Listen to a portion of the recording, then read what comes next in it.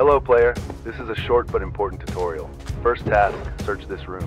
Loot value is largely dependent on the type of container. The crafting tab is a useful tool. You can sell items, for instance. Now the basics on how to use guns. First, fill your magazines with proper ammo. Guns can be loaded with different mags. The amount of bullets depends on the mag size. Additionally, you can modify a gun with various attachments. Please shoot all targets. Never shoot your allies. Once you spawn in, a weapons supplies person and a defensive supplies person will sell you stuff in exchange for money. In the chest beside the sellers, there are full vector kits available for you to use.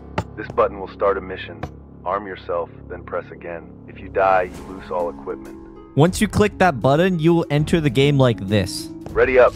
Move careful. Rescue civilians and use the signal flare to extract. My rescue team will spot the smoke. Target neutralized. Target is distracted and neutralized.